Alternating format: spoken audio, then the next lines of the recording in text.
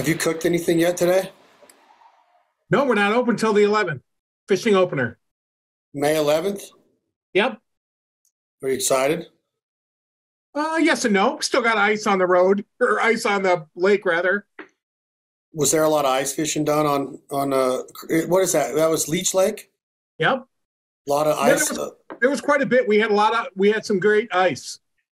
So it's just starting to open up right now. So we still got quite a bit out there. And so we may get clear ice by the 11th. Hopefully that's the call. Hey, if I was I get some walleye out. I had a buddy bring me some fresh Minnesota walleye last week, one of my dog trainers. I didn't want to fry it. I didn't want to bread it. I didn't want to batter it. I just wanted to, maybe flash fry it. I don't know what do you call the style of cooking, Chef Mark Lindsey? If I put a little bit of oil in a skillet and I get it hot, and then I get my dry rub on the fish, and then I put my fish on top of that oil. Is that a flash fry? Yeah, pan fry or yeah, you can do a flash fry, but it's more of a pan fry because you're searing it and then you're going to turn it over and do it that way. Pan fry. Oil. Yeah, okay. Or sauteing, but pretty much pan fry. Okay, that's a great point right there. But real quick, before we go about saute, what would you do that walleye in? I got a dry rub on there called the Provider Flaky Rub that you have. I hope that you try that on your walleye. But I see some of my Provider rubs behind you. Thank you very much. I see drop tine, I see the Brit, I see the swine, and I see the fowl behind you. I know my labels, don't I? But do you do that Do you do that pan fry in olive oil or another oil or butter? What would your preference be? My personal preference, because I like the taste, is butter. That is not my doctor's preference, okay? But that or a little regular oil. I don't use olive oil a lot unless it's the right olive oil. Like some olive oils are made for sauteing and some are made for making dressings. So your preference would be exactly what? What would you put in there to start that pan fry? I would put a little butter myself and maybe just mix it with a little oil because I want the flavor from the butter. The thing is, if you use just butter, if you use raw butter, it's going to smoke more. So you either have to clarify the butter or add a little oil to it, but don't go super hot. Just go longer. So if you're using butter, you're going to do a little lower temperature and you're just going to let it sear longer on the one side so it gets brown. So with all of the ability now with the and I know that cooking in fat has been around forever. Bacon fat, beef fat, lard. There's even like tubs of Wagyu lard you could buy now. Yep. Would you ever cook fish in any type of lard? I know that. Would it be weird to cook a whitefish like walleye in a beef lard or a duck fat? Or okay, let's say like that. Would duck fat do good on fish? Yeah, I would definitely do that. It's going to impart some flavor. It's the thing about duck fat; it's not overly gamey. You know what I mean? It's just got that hint. Also, I love bacon fat for that. You know what I mean? So it's going to add that flavor to it. All those are going to impart some type of flavor on it, and not scary flavor, like some nice flavor on it. Do you save your bacon fat, like personally when you're cooking at home? Do you have a thing in your freezer of different flavors of lards or different types of lard? Well, I have some duck fat on my shelf that I keep. And then if I'm using good bacon, like if I'm just going to the store and I buy some bacon, probably not. But if I bring some Nooski bacon from work or I get some Nooski bacon fat from work, then I'm keeping that fat. Nooski? Yeah, Nooski. It's from Wisconsin, but we get it through our purveyor, and you can get it from other places. It's got just a different, more impressive smoke, and that's what we use primarily at Trappers is Nooski bacon. Nooski. Okay, wait a minute. I'm sending this. Newsky. No, Neuke. No, Neuske. I think. Neuske. See if that comes up. It's called Nooski fat. Well, I use the bacon and then I render it and get the fat from that. Oh, Nooski bacon. Right. Yeah. And so they have a store in Wisconsin that has smoked everything. Like you can get smoked goose, smoked duck, smoke a bunch of different things. And it really has, Newski has, like, if someone put 5 bacons out, I could pick the Newski out of the 5 bacons. It's just got a little more unique flavor. 5 pounds of Newski Applewood smoked bacon is $60, $12 a pound. Is it worth it? I pay quite a bit less because I buy it wholesale. Yes, I think it's worth it. You don't have to get it every day. Also, the one that's really good is the peppered bacon that they have. And so that's really cool on sandwiches. Like, obviously, I can use it every day, but it's pretty spectacular. And Okay. 5 pounds is not that much. Like, if you go to the store right now and get bacon, it's not inexpensive to buy bacon right now. Certainly not the $60, but I didn't do the math on that. But Hold on one sec. I'm looking this up. yeah, that's $12 a pound. So normal bacon's like, I don't know, 7. So we pay about $8.50 or $9 a pound, but we put it on everything. And that's why, you know, when you see our burger, it costs a little more than, not a whole lot more than other people when you add bacon, but it adds that extra layer of flavor. Don't get me started on duck bacon.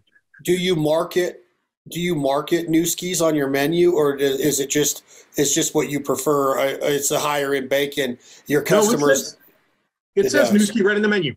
And so that on the burgers and on the duck BLT that we do, you get both duck bacon and Newski bacon. Don't get me started on duck bacon. That's what you were saying before I cut you off. It's your favorite? It is pricey, but it's different and it's cool. You know, what they really do is make bacon out of a duck breast. Yeah. And so they smoke it and then they slice it super thin and then we grill it and that's what we put on the sandwich. I do it all the time in a pastrami format with a brine and all that. Right. Yeah. It's phenomenal. It's like, I want to say it's $25 a pound for us. Specklebelly, which is my favorite eating waterfowl. They're like a rice-eating bird. Louisiana, East Texas, Arkansas, and California are where they're very prevalent. They're a warm weather bird, so they tend to migrate faster than most of the other snow geese or Canada geese. But they're phenomenal table fare. They also say the same thing about the sandhill crane, but I love specklebelly goose, and I do pastrami with that, chef, and it is freaking unbelievable. So I'm right there with you. So back to right before we got off on that, the butter's in there, add a little oil, keep the heat down so you don't burn the butter and smoke it out too bad. You don't want to get that bad taste into that fish because fish is pretty volatile when it comes to accepting flavors. That's when you said bacon fat, that almost seems like it would overpower. Does it make a good flavor for fish? Yeah, but because you're using the rub, now you got a bunch of flavors going on. And if you're doing whitefish or something, there's no flavor on that fish anyway. You're really not tasting fish. Right. You know what I'm saying? Once you got the rub on. So more it's about you're going to have those different layers of both the rub and the bacon on there. It's not going to be very fishy.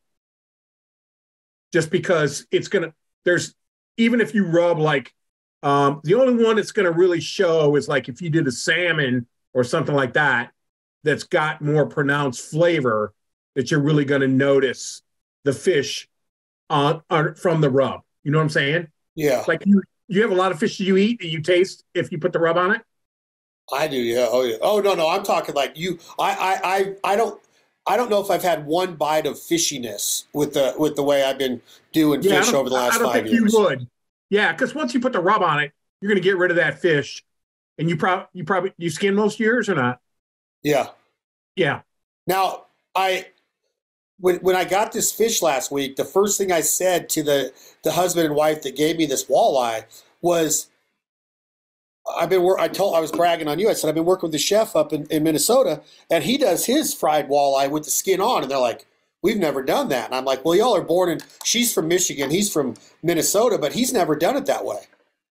Yeah, once you descale it, the skin is pretty light on that fish. It's not like salmon or lake trout that's thick. It's pretty thin skin. So once you scale it, it's, very light, but it's nice and crispy and stuff when you get in the deep fryer. I love the walleye with the skin on. All right, so now educate our audience and myself. When you said a pan fry or a saute, is there a difference? And if so, what? I guess first of all, what would be a definition of saute? Saute technically means to make jump. That's technically what it means. Make So when jump. you saute something, it's like you're putting it in there, you got a super hot pan, you put it in there for a few seconds, and then you're flipping the pan and doing a few more seconds on the other side. You know what I mean? That's really what saute means. So hot pan, and you're cooking it really fast so that you're searing the outside, but keeping the inside juicy. That's technically what you're doing when you're sauteing. So would a wok style, Asian style cooking be sauteing when you're flipping the vegetables and the peppers and everything? Definitely. That is a saute. That's a saute. Yeah, just made with a wok. Let's stay right there for a second. I'm addicted to Asian food. I love it. Okay, you love Asian food. So the last 2 days I found this place in California in the state capital of Sacramento. I was down there for a sporting event, and they were doing pho. And this pho was tendon, tripe, flank steak, and brisket in a beef broth. I cannot master the broth part of pho. I don't like. You could make a soup, right? I could go and make a chicken noodle soup or a minestrone, and I'm happy with it. I'm not saying I'm the best soup maker. I know that soups can be, I like a good broth in it and getting creative with the onions and all that. But what in the heck do I have to do? Do you have any insight on a pho broth? I believe we had this discussion. Yeah, we did a little bit. Remember, did you reduce the stock? Yeah, I have done it with reducing duck and chicken stock. I haven't. Can I do it with would you use like a big prime rib bone in there, or some porterhouse bones, or a ribeye bone on a beef stock? Not really, because what you're after, like if you're making beef, what you're after is what's inside the bone.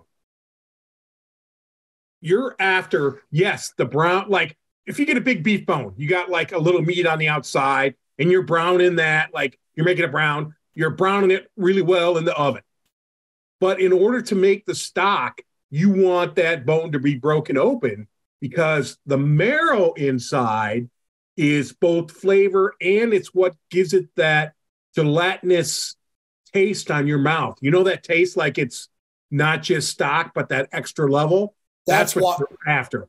That's why, and I want you to continue, but that's why when you have leftovers of pho, it's almost unedible if you don't heat it back up the right way. When you open up pho leftovers, it's a lot different than opening up just a regular soup leftover, if that makes sense. Right. Yeah. And it's because of that gelatin texture you're talking about. Right. And so that's same with chicken bone. Like, when you're doing chicken, that's the difference between cooking a raw chicken bones and cooked chicken like turkey after you've had the turkey and then you cook the bones. If you bone the turkey first, then cook the bones for soup, that's two different stocks.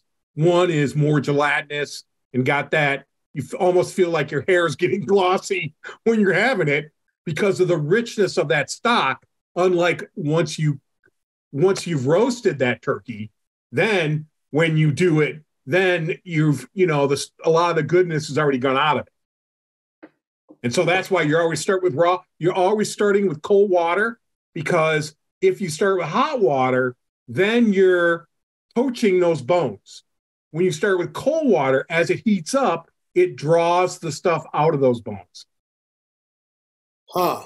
That makes sense? So, yeah, 100%. Think about if you're boiling something, you're going to have hot water and you're going to put it in, it's going to start cooking from the outside. Well, if you want to get the stuff out of the inside, then you're starting with cold water, and as it heats up, it's drawing the stuff out of it to heat up. When you say heats up, what's the pace that you want the heat to come into the water and the broth? As long as you start with cold water, it doesn't matter. Like it starts coming out right away. Bring it right to a boil. But you're getting stuff out of it as you start with cold water. It starts to draw stuff out of those bones. That's where you're getting it. You're getting the flavor instead of, oh, I got something super hot and I'm going to drop my bones into that hot water. You're just cooking bones. You're not getting what you want. So if pho, and there seems to be an explosion of Asian food fondness in this country right now. Sushi, fuzz, the ramens. There's a lot of restaurants popping up in a lot of different parts of the country. I almost, in every place, and I travel a lot, every place I go, if I go to Nashville, I got to go to Miss Saigon's. If I'm around here, I got to go to the Noodle Cafe. Like, I have all of these different places I love to go. Is it fair to say that in all of these kitchens of pho restaurants that this process is being taken place, or is there a way to cut corners on it? Do some of them, you assume, cut corners and buy the broth already, or are they boiling it down and doing this process? Well, it really depends on how good the restaurant is. Like, even I use a lot of things that I can get now that I used to not be able to get, like glace de viande, which is a veal stock. So you start with 5 gallons of veal stock, and you boil it down till it's about a quart or a quart and a half. So it's super thick and gelatinous. So I can buy that now, where it used to be, as a chef, you had to make it. So would you be able to make a good tasting pho broth with what you can buy yourself? Do you have confidence in that Asian flair? I am not a huge Asian cook myself. So I would say, no, I would have to take a couple runs at it. You know what I mean? It's an experimental thing. Normally, if I'm going to start with something like that, I probably would start raw and make it and then figure out what there is out there to get it. Because there are different levels of base, but they can only go so far. So a lot of times you might make a chicken stock and it's okay, but instead of adding salt, you may add a tiny bit of base to it. You know what I mean? To fortify it, not necessarily do it. But the difference with Asian stuff is there's so many different spices that is usually not used in French cooking. You know what I mean? Yeah. Or American cooking. You know, they have a lot of different chili peppers and stuff like that, and different, or not so much chili peppers, but different spices and herbs that they use in order to get. That's why I think it pops up so much, is it's different flavors. It's cooked fast. It's got, a lot of it's more nutritious for you. So I think that's part of the drive of what it is. It's, it's different. They put one on Walker. I wish they would. We're always looking for something Asian food here. So I got to drive all the way down to Brainerd to get it. When you talk about the simplicity of it, and there's only so far they can take it, it really is simple. Like, the color's there, and then it's a lot of scallions or green onion and white onion. There's a lot of onion in a good pho broth. Is onion really prevalent in Asian cooking for the most part? I think that it is. I want to say whether it's teppanyaki or like an ichiban, what's that hibachi, I guess, grill. Onion's very prevalent in Asian cooking. Yep, green onion and white are a lot more green onion usually I think I see than I see white, because it's the green onion has a little different flavor. It's a little fresher tasting because it's got I use some of the green and the white when I'm doing it, so it's got that fresh. You're cutting it fresh. Where diced onion, you might be buying the diced onion unless you're dicing it yourself. You know what I mean? Like, we go through, 5-10 pounds of onions a week, but we buy them pre-diced. So they're not as fresh as getting them right there and dicing. But I think the green onion is very Asian forward. And they use a lot of, fresh ginger. All their vegetables are fresh. All that kind of stuff. And when they get their meat, a lot of their stuff, they buy in blocks frozen and then slice it on a slicer super thin. And that's where they gets a lot of flavor out of it, because it gets out of there fast. Like, if you look at their stir fry stuff, their stuff's pretty thin cut. Yeah. Because the high heat, it's just the heat's going to be on it. It's going to be thoroughly cooked enough to get what they want out of it and still have that crispiness and that flavor. Yeah. I don't know why I'm so addicted to it. Like, I think a lot of it's healthy if you don't gorge yourself on a lot of the rice noodle or the white rice, and sushi if you're eating more sashimi than nigiri, and you're not having a lot of what they call the sticky rice, that's got a real high sugar content to it. Yeah. But And if you look at Asian people for the whole, they're smaller people, and it's not like they're not eating. Those dudes, when they go to eat, they hammer meals. I mean, when it's time to eat, it's time to eat. There's not a whole bunch of socialization like there is in Italy around an Asian table. I mean, they're just hammering food. Right. And I'm not saying they're not social people, so don't take it that way. I'm just saying that they eat. So the food is simple, but man, is it freaking good the way that they get their flavor profiles around it. Yeah, and it's fresh. I mean, you hardly ever see frozen broccoli. When you get beef and broccoli, they use fresh broccoli. You know, buy frozen broccoli and toss it in there. You know what I'm saying? Yeah. I mean, and all their vegetables are fresh and crispy, and that's part of their thing. So way better for you. You're not getting, you know, I don't see many of their meats that have fat on them. You know what I mean? Like if you go and have there isn't fried rice or something. It's pretty lean pork. It's not like I took a pork steak and cut it up and has a lot of fat on it. Yeah, same with their fuzz. Like when you get that brisket, which is a very fatty meat, right? You know, you don't get a lot of that fat in there. It would not be. I don't think it'd be a good experience because of what you refer to as like that gelatin-based broth, and then adding a bunch of that fat in there. I don't think is necessarily or needed or desired at all. Right. I'm sure they cook it with the fat on it and then trim the fat off and get the good meat out of it. You know what I mean? Yeah, for sure. And so that's the other thing about Oriental food. You know, it's lean. It's lean meats. You don't see them like us eating, you know, a fat Wagyu steak, or even you know, when we cut brisket, we leave quite a bit of the fat on it. But that's because that's the way we eat. Like, you know, truly, you know, if we wanted to be healthy, I'd be trimming all the fat off the brisket and then slicing it. But I wouldn't do that because, you know, I'm a fataholic. Obviously.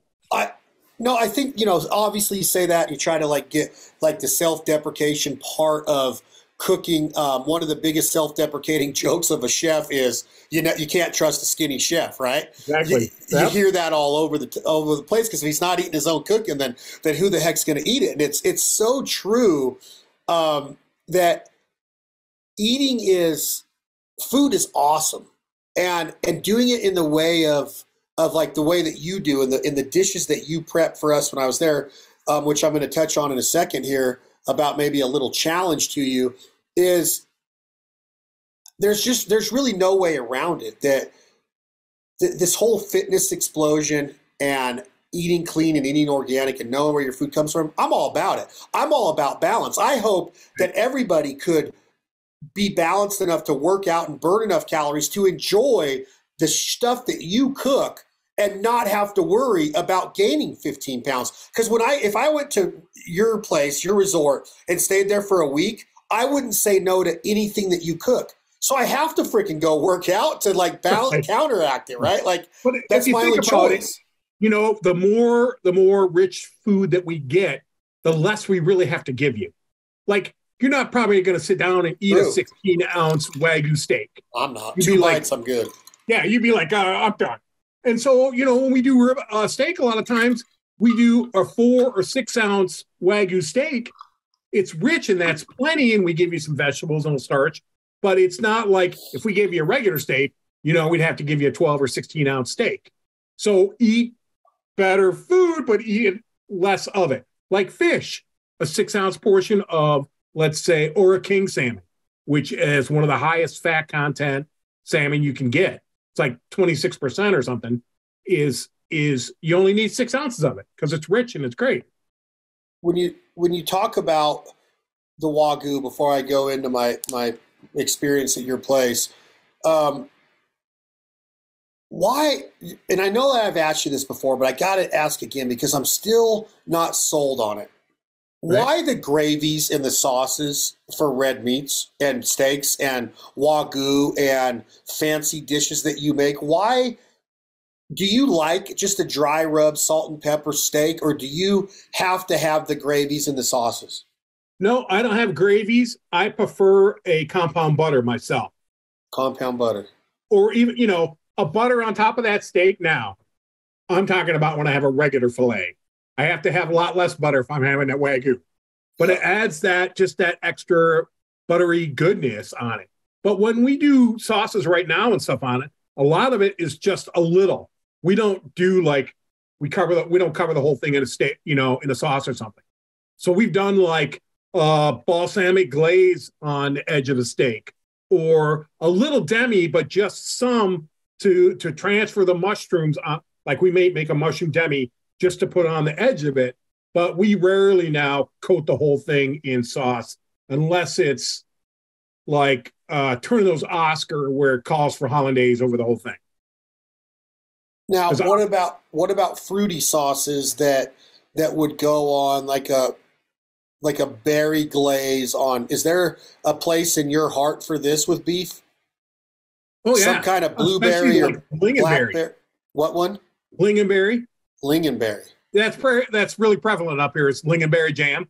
So we have a lingonberry demi that we do on ducks and stuff, but we've done it on beef. It's been pretty good. Also, I think we talked about this last time on a gastrique. You know what I'm talking about? So a gastrique is a vinegar fruit sauce that is super light.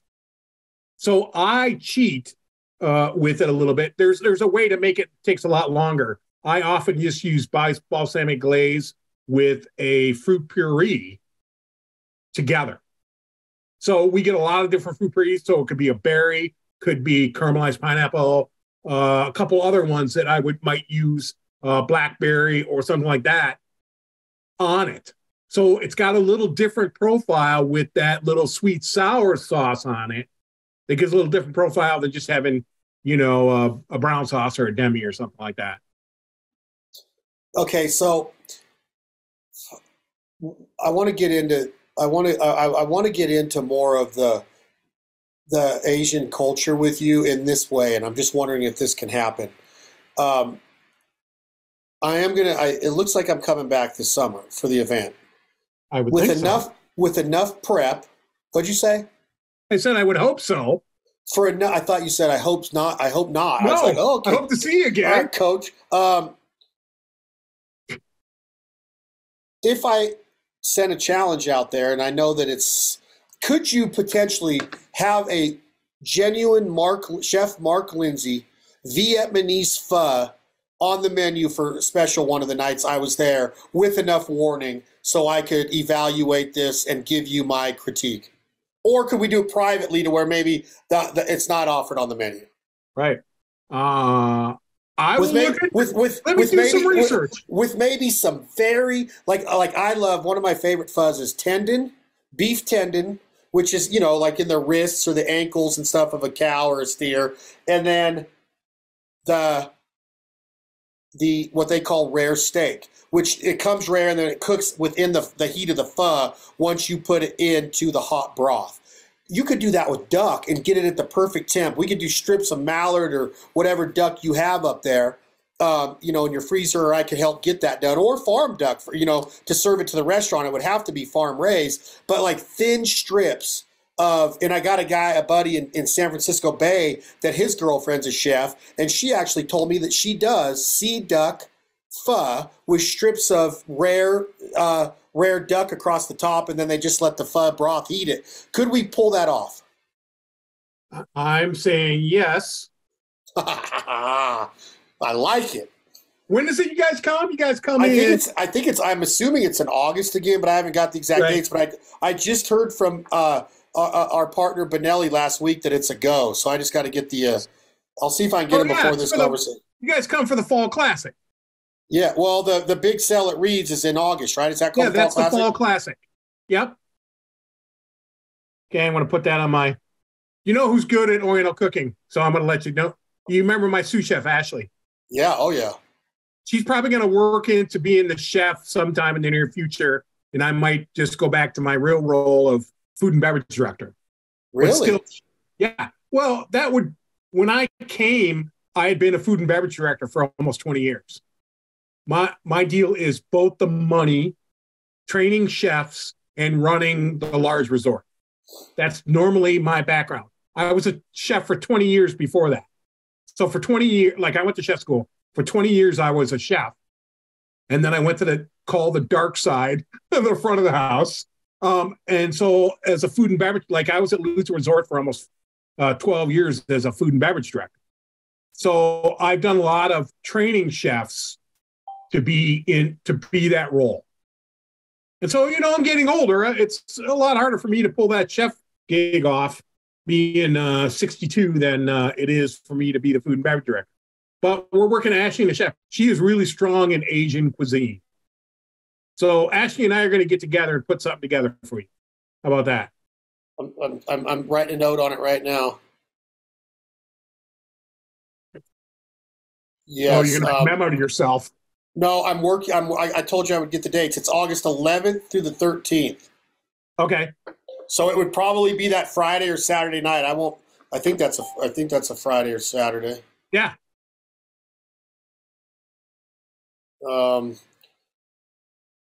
Is it? Did you look?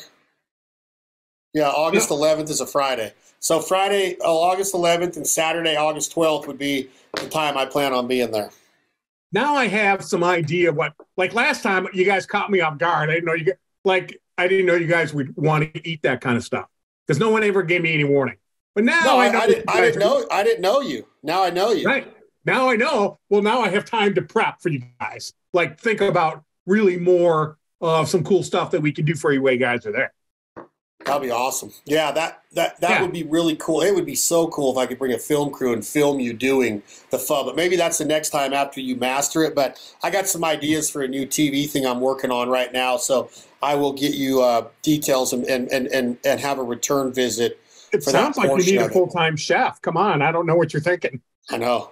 Well, I did a lunch today to where I looked at my assistant and I went, I want to be a chef. I have so much admiration and respect for good chefs, of people that literally know how to do everything from the vision to the prep to the flavors, the heat, the right temps, the right texture, the right crispiness, and then all the way to the plating and the experience of it once it's in front of the end user. There's so much that goes into it, and I hope someday that I don't have ADD bad enough to where I can actually take time to enjoy the eating part of it, because it seems like I eat so fast because I'm on to the next thing, But that's right. A big part of it, that experience and that taste, like tasting whiskey or wine or beer and pairing those with food. I want to get better at all of that. I think the eating experience it's just so fun, but the chef part of it, it's as cool of me as being a pilot. I don't think I can ever become a pilot because I don't trust myself. But when I see aviation pilots that fly these big jets commercially, or fighter jet pilots or whatever, even guys in little Cessnas, I'm like, man, that's really cool. That's really cool to become a pilot. But a chef is like, again, we refer to the show, The Chef, the movie with Jon Favreau and Dustin Hoffman, and the critique comes into the French restaurant, and Jon Favreau puts his best foot forward, and the chef or the critic just absolutely tears him apart and destroys who he is, to the point to where that's it. He loses it. And he tells the guy what he thinks. He gets fired from Dustin Hoffman. He goes off and finds himself again with a food truck and falls in love with food again. And then that critic comes back begging to be able to taste his food in the end. I don't know if there's a cooler thing to do to be able to express yourself. Art's awesome. Music is unbelievable.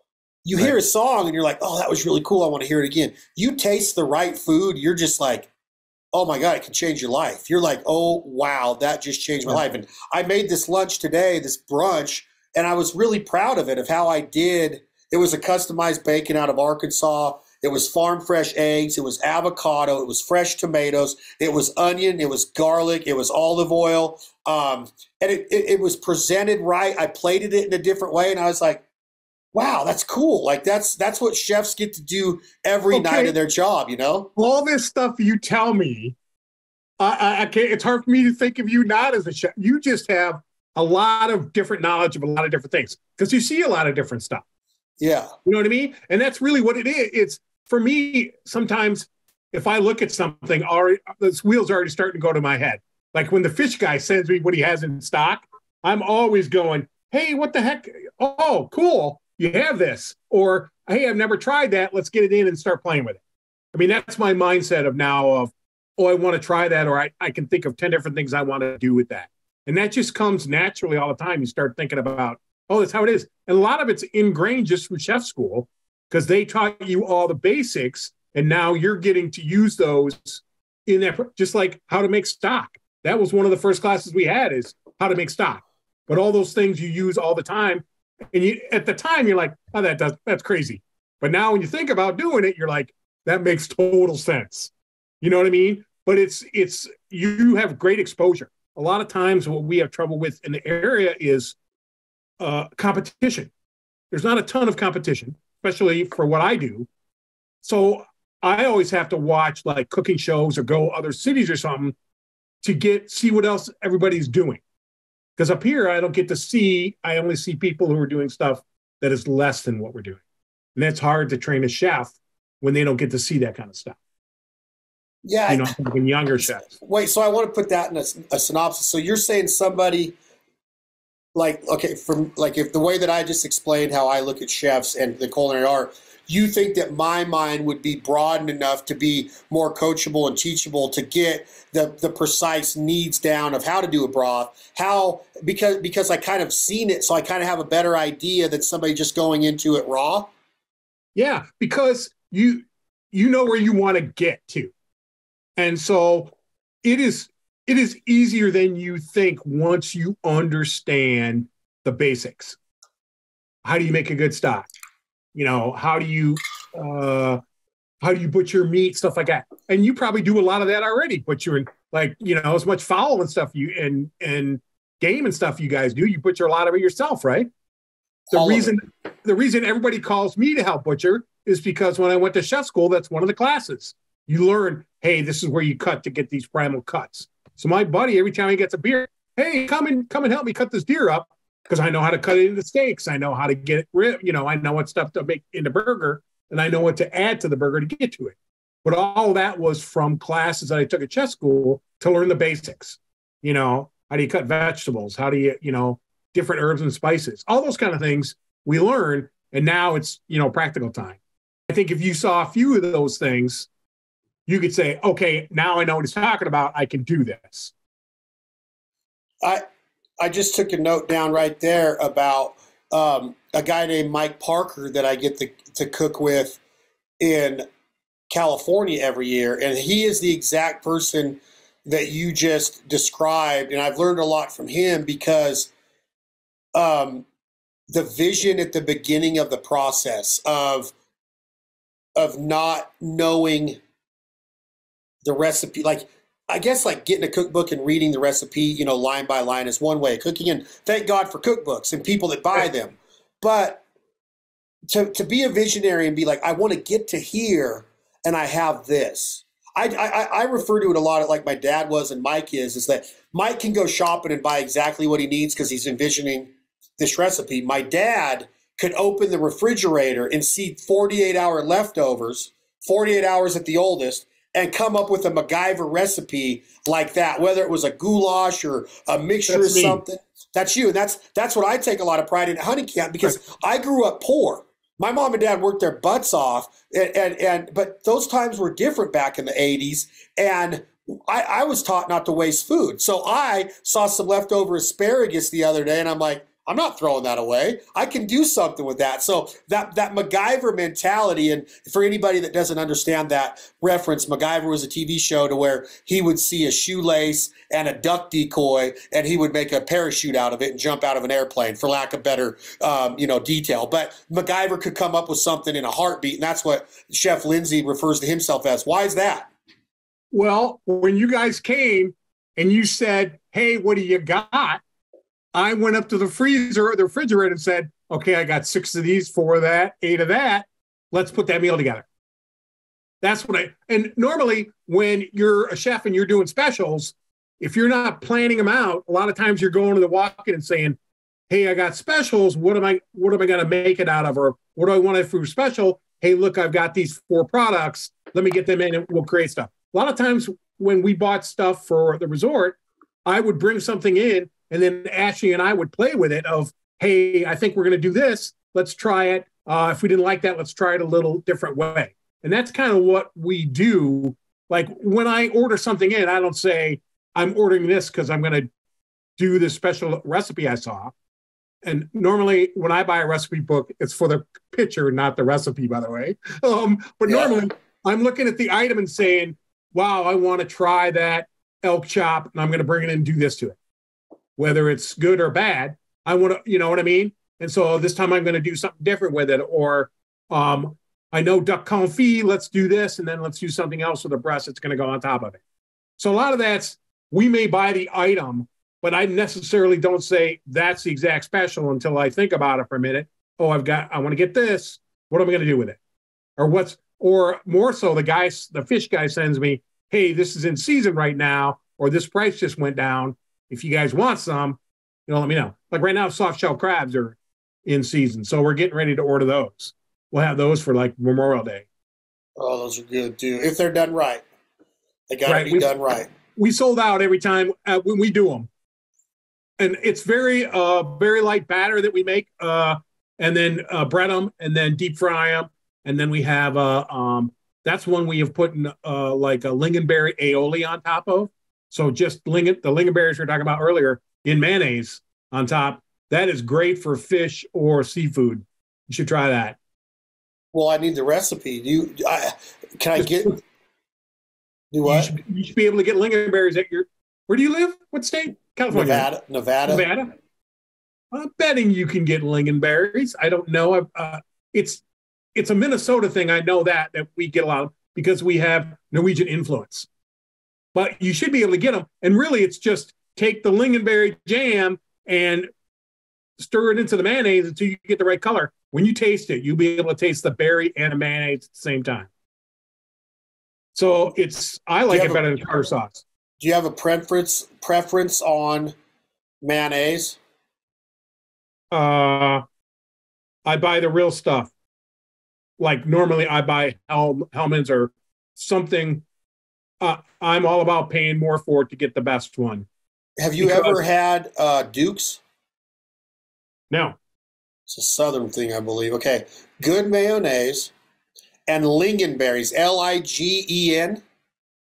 Lingenberry, I think. Yeah, lingonberries. Okay. I'm going to look into that. It's really good for fish. They're good if you put them in a brown sauce for wild game, fowl. There's just a lot of things. Like when I first moved up there, I thought, wow, these are really cool. I just start making all sorts of stuff out of it. So we have it in our Jack Daniel's barbecue sauce, lingonberries. Really? I'm going to try that. Okay, if I can't find them, then I'm going to have to ask you to send me some, or when I come up, I can bring some back. When are they in season? They're not in season. I can get them anytime.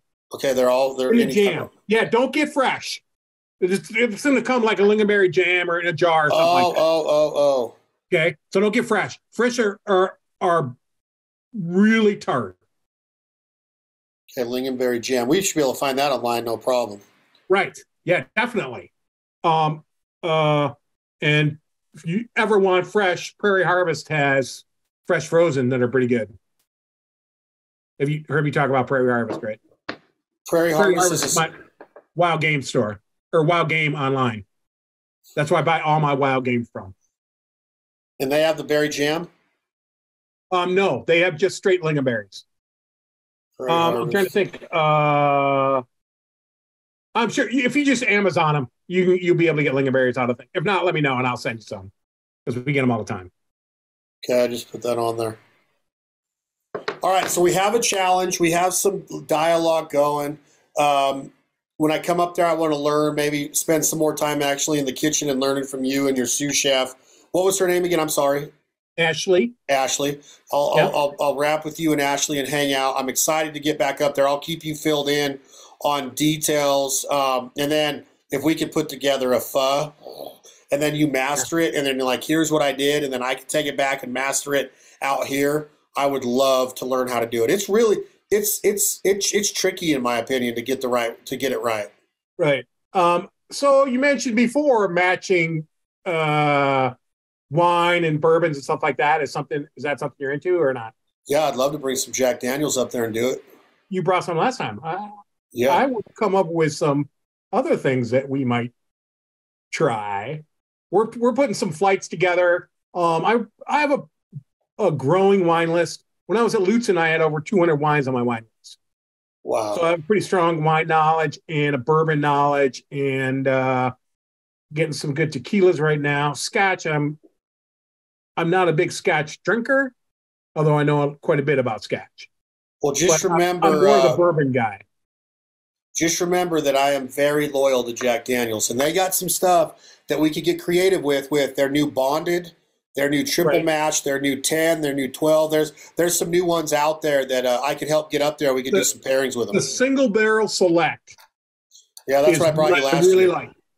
Now, I have not seen. I used to be able to get Sinatra. I have not seen it anywhere. It's back. They could not get a lot made during COVID because of the actual barrels that were needed for it, because they were so busy with production of obviously number 7. But they're starting to make Sinatra again, and it's available again now. Yeah, I am really about the higher proof because of the flavor that I get. So if you put like 120 proof in ice, then you're down to 90 or 95, but you get way more flavor. Because the only difference between 120 proof and 80 proof is how much water they added at the distillery. Yep. You know, if I want to water it down, I'll use ice. Yeah, you need to try. I'll get you the new bonded is 100 out of the bottle. So is the triple mash, but they got the new Coy Heel, which is anywhere from 141 to 147 proof, and it is awesome sipping whiskey. It's called Single Barrel Special Reserve Coy Heel. Wow, that's very tasty. Phenomenal. I'll get some up there for our little rendezvous in August, and we'll do some pairings with Jack Daniels. Sweetness. I'm making a note of that right now. All right. I'm all about some bourbon and whiskey. All right. To end this, tell me what you're going. Anything new on the menu starting in a couple weeks for the beginning of fishing that's going to be awesome for your consumers and guests and patrons when they're in the restaurant? There is. Let me bring the menu up, because every time I was thinking about we were going to have this conversation earlier, and I was like, okay, now what was it we put back on the menu? Let me bring it back up.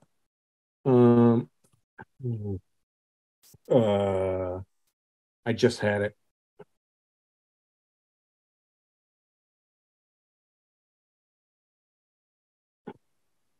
I know we have oh,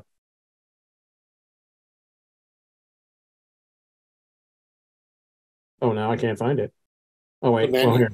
We're doing like a grilled Caesar salad. I know we're doing that. Chicken. We're doing or fish too. Chicken. You can add chicken, but you just take the crispy romaine and just touch it on the grill for a minute. We have a new broiler. I don't know if we had it when you were there. So a little broiler that we use just more for charring and stuff like that. Have you ever had charred grapes? No. Sounds awesome. Put that on your list of you're going to have some. They are phenomenal. So just red grapes, just soak them in a little wine for a little bit. You don't have to soak them, and then throw them on a char till they start to brown a little bit. Oh my God, they are so good. That's on charcoal, you said? Huh? Charcoal? No, just char it. Just char the grill. Yep. So just on any time next time you're out barbecuing or you're grilling out of your house, just take some grapes and put them on the grill for a little bit. They'll start to chaw a little bit. Oh my God, the flavor that they bring out in them, it's phenomenal. Okay, I just took that note. Let's see what else. We're putting walleye sandwich on it, nothing huge. A caprese pasta we're doing. This creamy pesto sauce with tricolor tomatoes, mozzarella balls, chicken, topped with balsamic glaze. The pasta, pretty good. So that's kind of taken after a caprese salad with the... Exactly right. We're turning our pork belly into sliders, so we're adding that to the menu. We added pizza with caramelized onions and goat cheese. Ooh. Which was pretty good, too. But a lot of the other stuff, some of the usuals we're leaving on there because we get so many requests for if I took them off, I'd be killed. Like, duck BLT is huge, and ribs are going really well. Our Wagyu steak, we have it on there all the time. Our Wagyu made from the Zabuton. So this is the Merritt Bar and Grill on Leech Lake. Yep, at Trapper's Landing. At Trapper's Landing, which is a part of the Reed's family of brands. Unbelievable place to visit. Get up there and visit Mark Lindsey and Ashley. Eat this food. pair some whiskeys, pair some wines. He's got knowledge on all of it. Next time we're going to have Mark back, we're going to talk about what is a Michelin star. Does he have aspirations of ever reaching these plateaus in the cooking world? Don't answer yet, Chef.